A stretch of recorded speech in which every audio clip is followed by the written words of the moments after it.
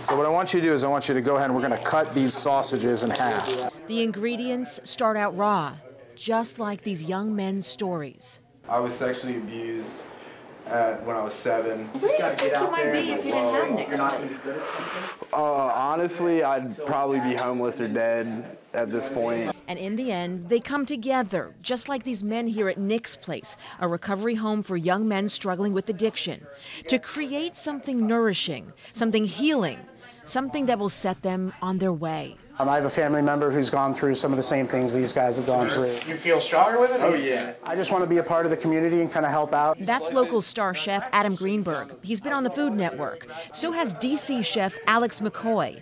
They're teaching these young men an important life skill: how to cook. These guys are really inspiring. I mean, just to be able to be here and see what these guys are doing and the courage that they have to work their way through this. And I've got some friends and family that have gone through this, and it's really hard. Tonight is more than about the meal. It's about these chefs showing simply they care about people they've just met. Extra sweet and spicy lemonade. Right? Sweet and spicy. I'm making a cassoulet. It was one of the first dishes that I learned how to cook when I started out. Really appreciate them coming and doing this for us. That's perfect. See that? It took 30 seconds.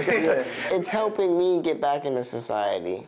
Our guys, every single day, demonstrate that recovery is possible. Rhea McVicker started this place. There's a little bit of healing in this for you. My son Nick was 22 years old when he died of this disease, and that was 20 years ago. Rhea says Nick fought hard. He went to rehab. She remembers this, his last visit. And when I asked him how it was, he said, "It's okay, but there's no one here my age." So she created a place for men 20 to 26 years old.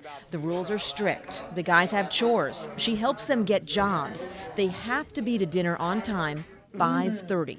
Bless this food. Thank you for this wonderful night. Tonight is special, not just because of the chefs and the cameras.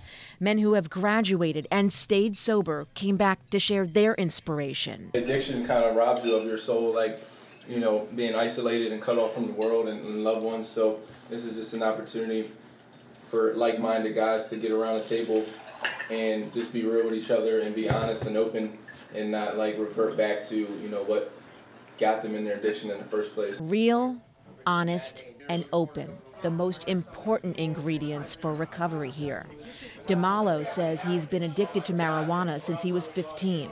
Tonight marks his 4th month at Nick's Place. The model that came here the first day was really self-centered and really didn't know what direction he was going in. I still have a court date that I'm about to face pretty soon, but I had no hope and really wanted to give up on life. And tonight, he may have found his calling. He's talking to Adam about becoming a chef. I'll give you the job, you just got to keep it. That's what this place is about, a new start. It's kind of giving me a new shot to make up for past mistakes, kind of start to rebuild relationships and kind of start on a journey of the life that I feel like I was supposed to live. None of this is easy. Matt is 22.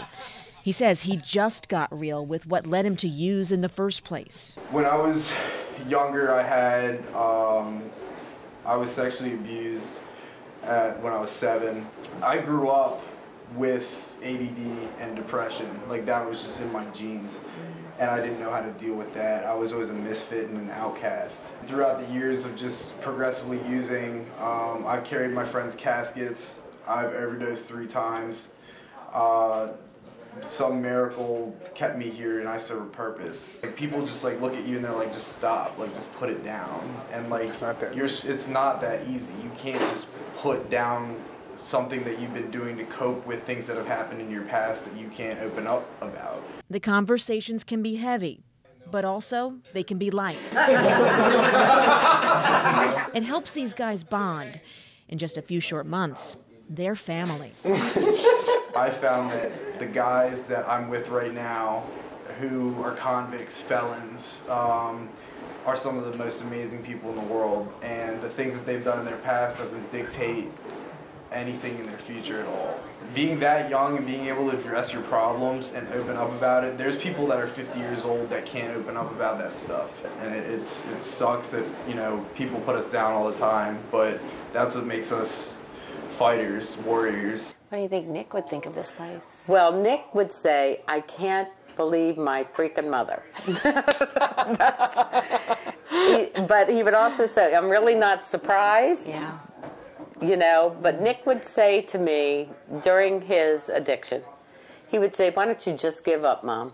Why don't you just give up? And I'd say, as long as you're breathing, I'm not giving up. And she's not letting these guys give up either, no matter how tough it gets. Through my using, I ruined absolutely everything. I had no money, no car. I had no phone when I came in here. I had no job. I was homeless before I went into treatment. And now I have the opportunity to literally start over, make myself who I wanted to be my entire life.